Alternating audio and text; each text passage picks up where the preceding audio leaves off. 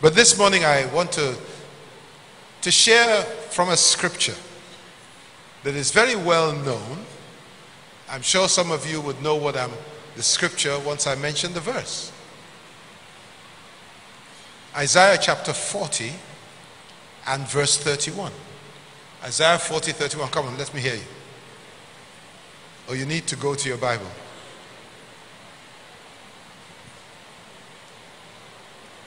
But they that wait upon the Lord shall have their strength renewed.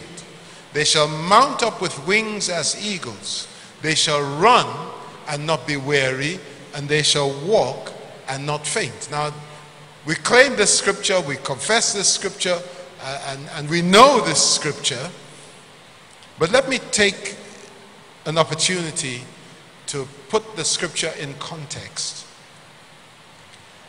by going through the whole of the chapter of Isaiah chapter 40. This verse is the culmination. This verse is the crescendo. This verse is the ultimate of what Isaiah is showing us in chapter 40. So from verse 1 to 5. Isaiah is talking about a restoration. He says, comfort ye my people, saith your God. Speak ye comfortably to Jerusalem, and cry unto her that her warfare is accomplished, that her iniquity is pardoned, for she hath received of the Lord's hand double for all her sins. So this is a time of restoration. I don't know if you're here this morning and you feel, because the Bible said the sons of Issachar, they were different from the other sons of Israel. They understood the times and they understood the seasons. And I want to declare to you today that there is a season of restoration. It's a season that is permeating the atmosphere, and as many as believe shall receive in the name of Jesus Christ. So Isaiah is saying there's a new season. God is about to do a new thing. But you see, the only person that can withhold God from doing what he's about to do is those he's doing it for. Amen? So there's a new season. The voice of him, I'm in verse 3. The voice of him that crieth in the wilderness, prepare ye the way of the Lord, make straight in the desert a highway for our God. For every valley, this is your portion. For every valley shall be exalted, and every mountain and hill shall be made low, and the crooked shall be made straight, and the rough places plain. And the glory of the Lord shall be revealed, and all flesh shall see it together, for the mouth of the Lord hath spoken it. So this morning I am just Isaiah, prophesying to you that the season has come when God will bring restoration. Restoration in so many different areas. Different people begin to see different aspects of their lives being restored. All the years that the palmer worm, the caterpillar, the locust have eaten, God will restore. Amen? And so Isaiah then, now jump to verse 10. I'll read from verse 10 to 14. Isaiah then paints a picture of who this God is. A promise has been made.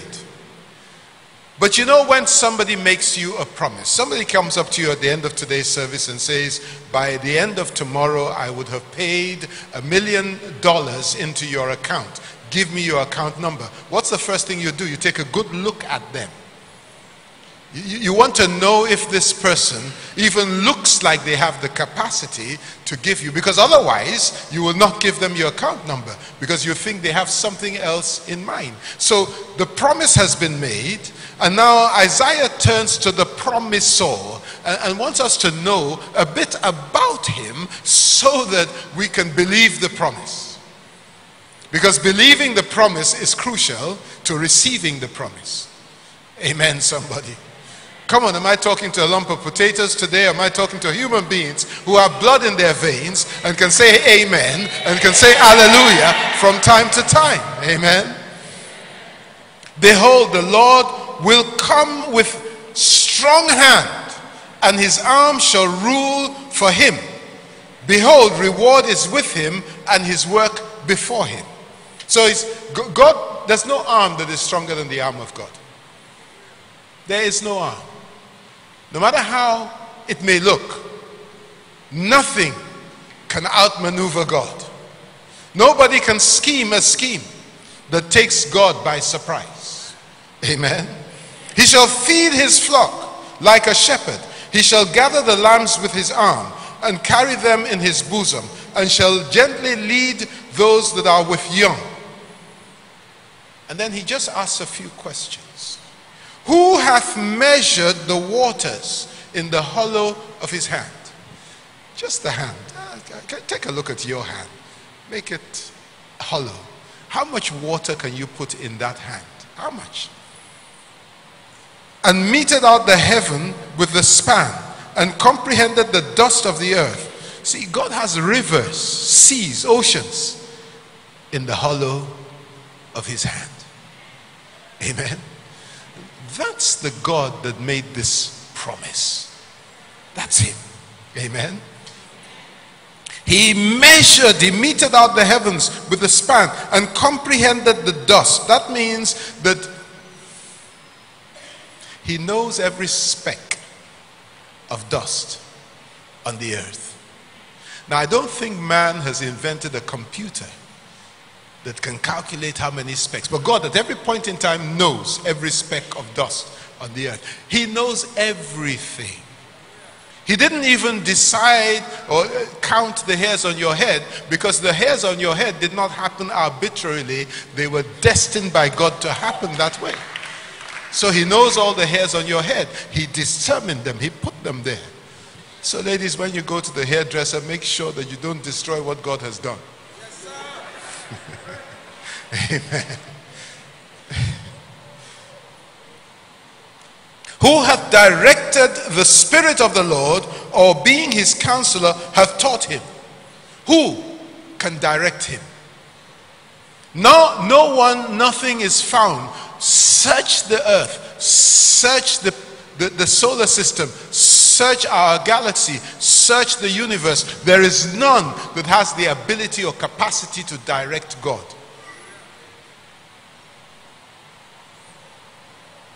With whom took he counsel? And who instructed him and taught him in the path of judgment? Who? Who did he consult? The only time you see consultation in scripture is let us. He consulted himself. Amen.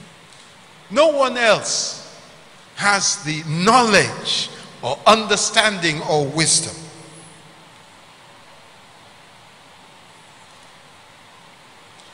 God indeed is sovereign. This is the promisor of Isaiah chapter 40. A sovereign God, before whom there is none, beyond whom there is none, after whom there can be none.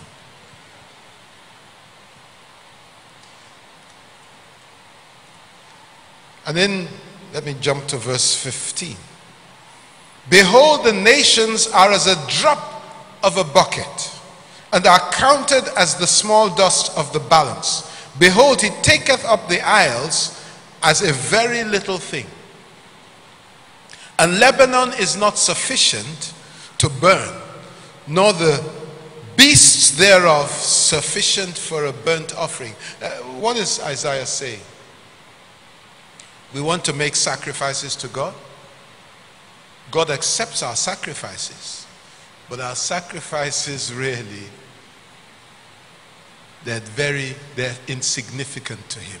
He's not looking for the sacrifice because of anything he can benefit from the sacrifice. He's looking to the sacrifice because of what you can benefit as you bring your sacrifice, as you make sacrifices of sacrifice of your life unto him. All nations before him are counted as nothing, and they are counted to him less than nothing and vanity. To whom then will ye liken God? Or what likeness will you compare unto him?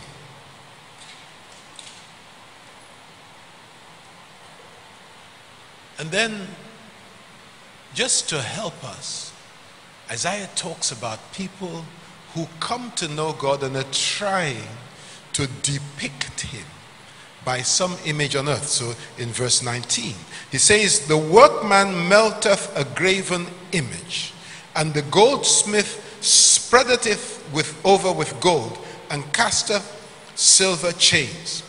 He that is so impoverished that he cannot afford to make a golden image, he says, he takes a tree that will not rot. He seeketh unto him a cunning workman to prepare a graven image that shall not be moved. There is nothing that man can produce that can even begin to show us who our God is. There is nothing we can make with our hands that can ever be a representation of our God. You know, that's one reason why I tell people, especially if they're not Roman Catholics, that Jesus Christ is not on the crucifix, he's not on the cross anymore. He rose from the cross. So when you wear a crucifix, you're kind of trying to put him back on the cross. He rose from the cross. Amen. The cross is bare. Amen.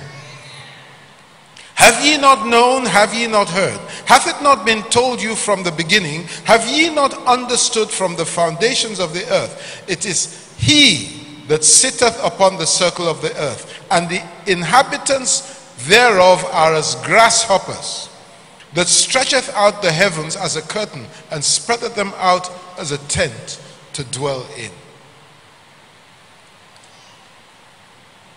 God is beyond our greatest imagination. You know, the scripture tells us God is love. Not God loves. It's possible to love, and God loves, but he is love. You see, awesome. Let's go now to Isaiah 40 verse 31. And you know, many times when we read this verse, what comes to us first is mount up. Everybody wants to mount up with wings as eagles. Everybody wants to run and not be weary, to walk and not faint. But the key to this verse, the key to unlocking this promise made by an awesome God who is more than able to keep his promise, the key to restoration, because he says renewal of strength, the key to this verse is the word wait. But they that wait. Anytime you hear the word wait, it is telling you to do something. Anytime, in any context, when you hear the word wait, it's making a demand of you. The word wait means be patient.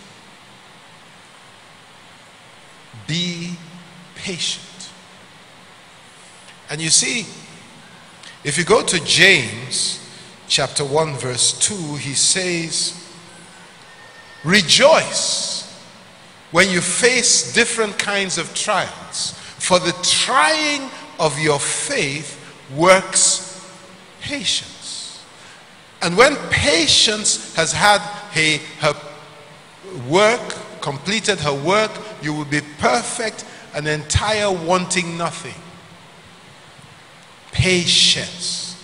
So, this verse is saying that in all our dealings with God, we must learn to be patient. patience, or let me use the word wait, means another thing. When somebody asks you to wait, they are asking you to submit your own timing, to abandon your own timing and adopt their timing. Not so? They say wait, you know, it's like somebody invites you to a function and they say it's starting at 4. When I start getting dressed so I can leave at 3:30 so that I can get there at 4, my wife would say, "She will fellow tochia." You know?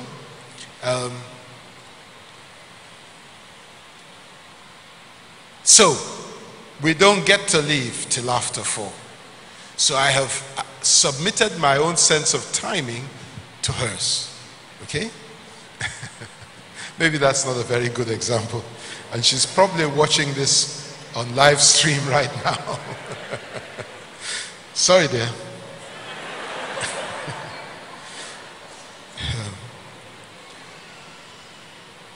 So, God has a better sense of timing than we do. You see, when the Bible talks about Jesus, it says things like, "But when the time was fully come." Everything that God does is perfectly on time, his timing.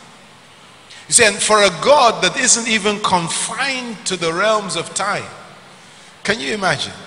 If you lived outside the confines of time, you still dictate everything about time. That's our God. So whenever somebody says, wait, it's put your time aside and adopt my time. And you see, that becomes a very difficult chore for us. Sometimes, and I don't know if there's anybody here that gets impatient from time to time. Sometimes we become impatient. And when we become impatient, it is not possible for us to wait. We're refusing to wait. Sometimes we look at timing. Pastor Sam was sharing with me, he was at the dedication of a brother in Christ who was married 18 years without a child. 18, not so, Pastor? 18 years, and they had no child. And I am sure people had all manner of suggestions for them. I've heard of one lady that had not had a child for a few years, and her mother-in-law said, why don't you just go to Bar Beach? There's a bath that you can take naked in the Bar Beach and you will have a child. And this educated woman, because of the pressure, said, let me go. So people would come under so much pressure to abandon God's timing. Amen. And so for 18 years, no child.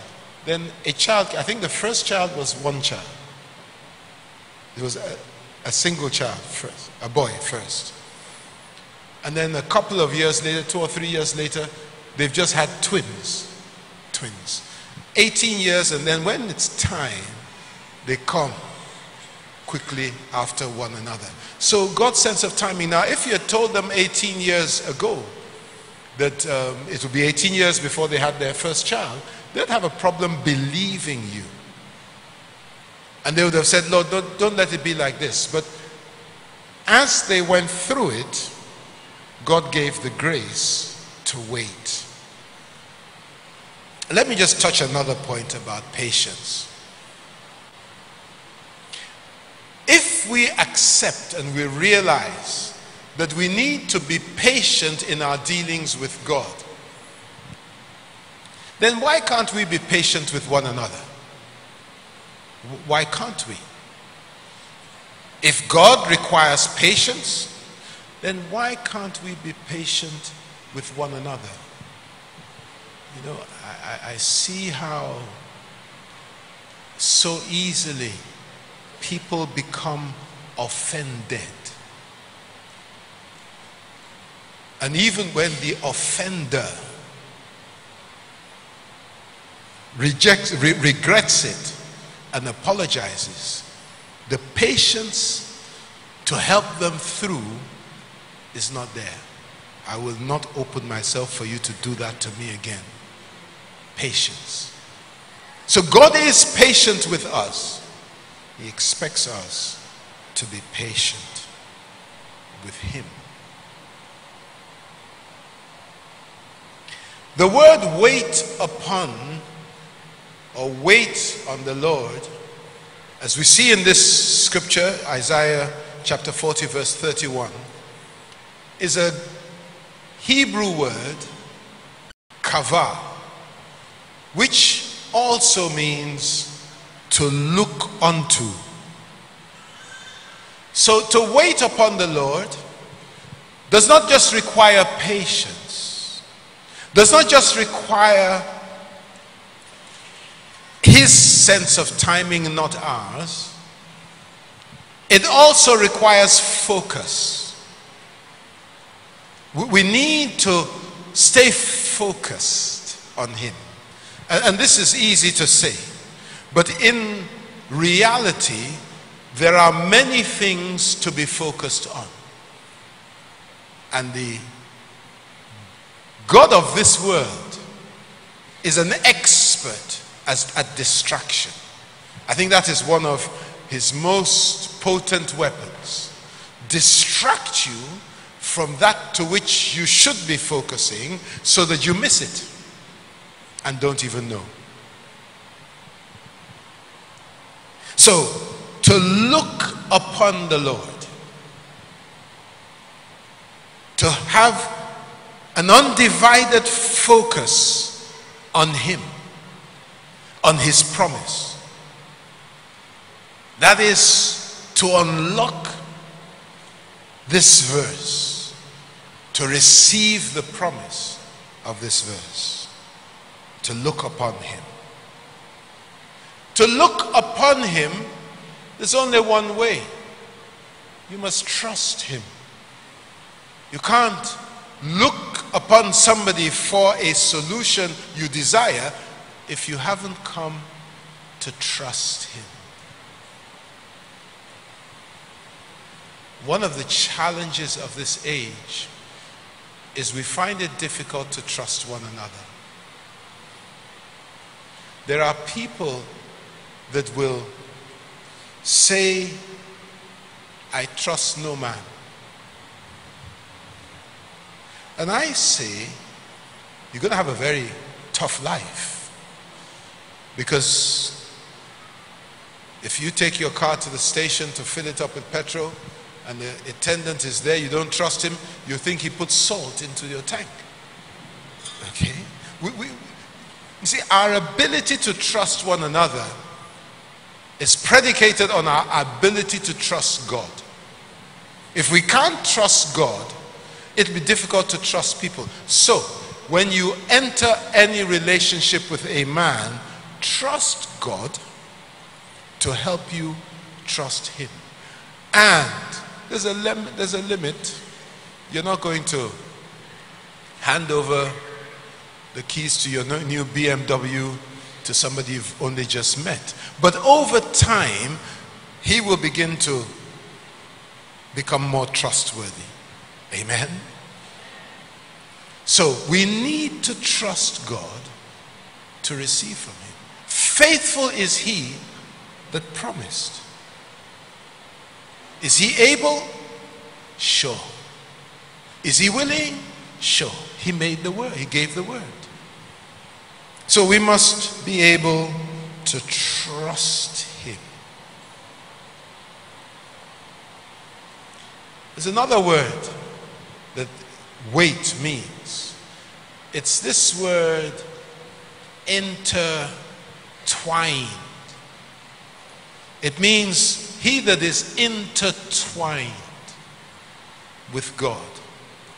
He that has communion with God. he that it is difficult to separate which is him and which is God.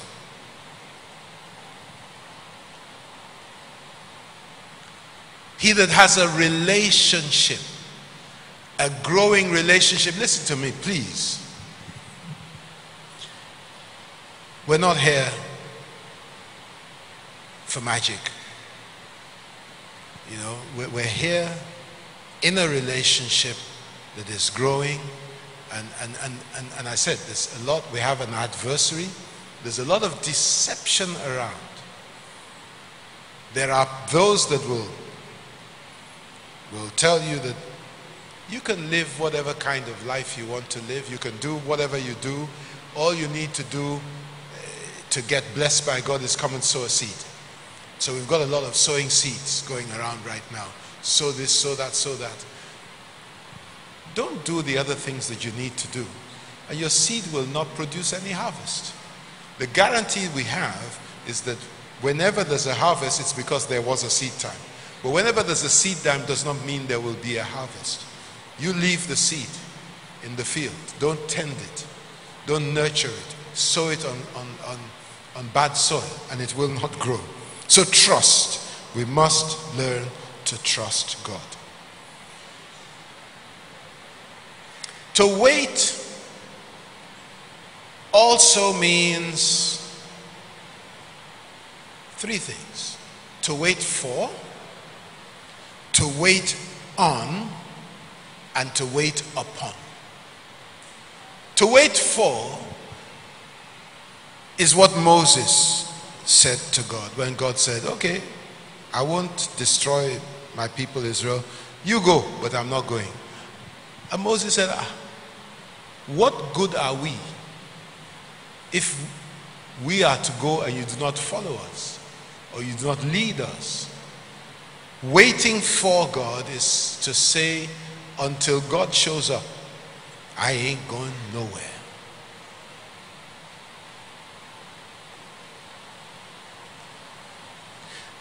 Let me go to wait upon, because we've talked about wait on, patience.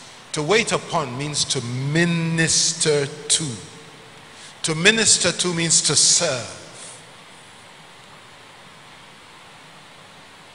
We serve God when we gather together and praise and worship Him. We're ministering to Him. We minister to Him when we take some service, maybe in the choir, maybe an usher. We minister to Him when we preach the gospel to others. We minister to God.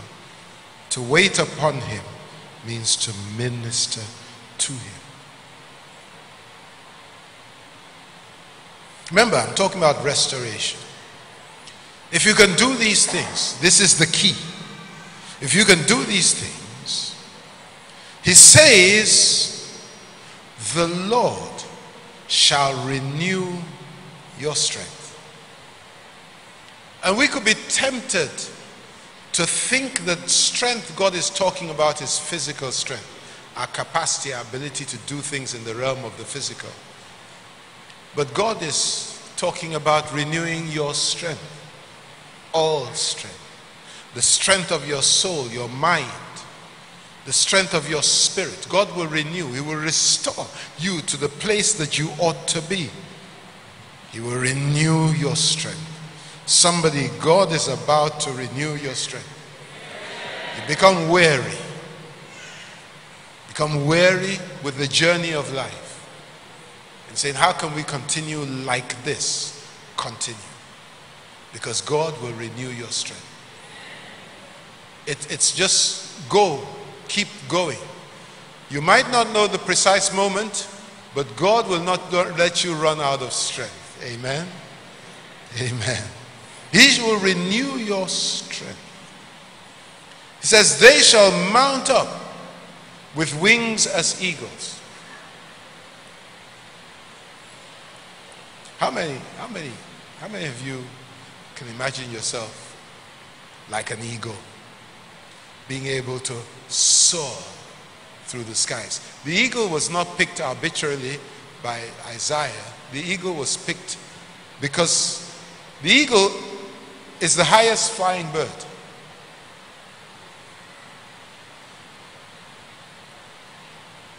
It's also got phenomenal eyesight.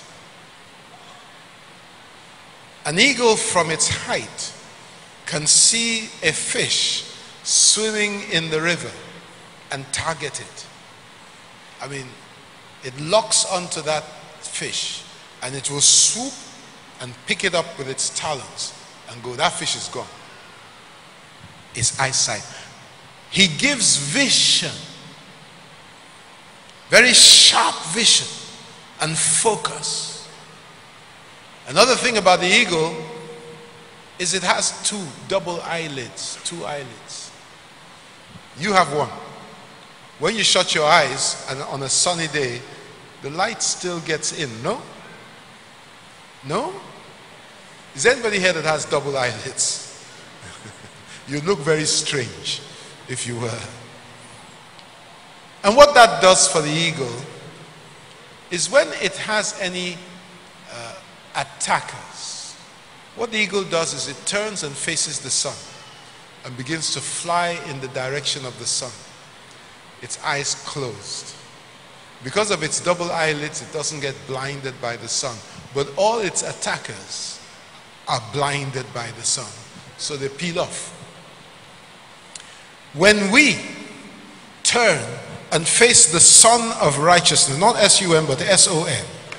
When we turn and face him, we can close the eyes of our faith because we're looking towards him. We can close our eyes, and everyone who is not focused on Jesus peels away.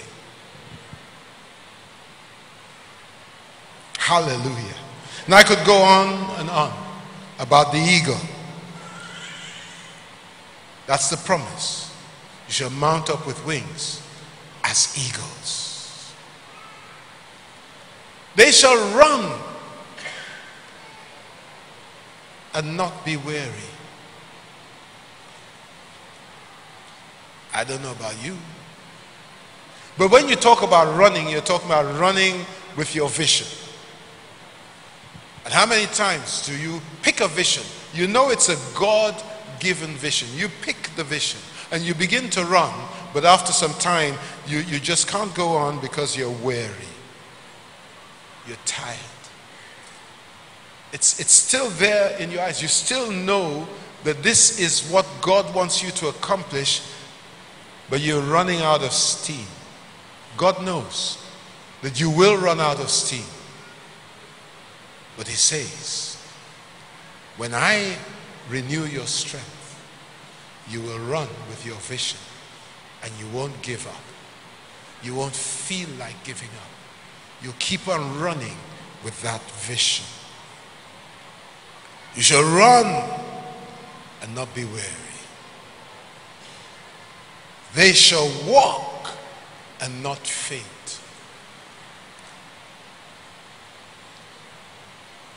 How many times have you felt like giving up on your walk with God?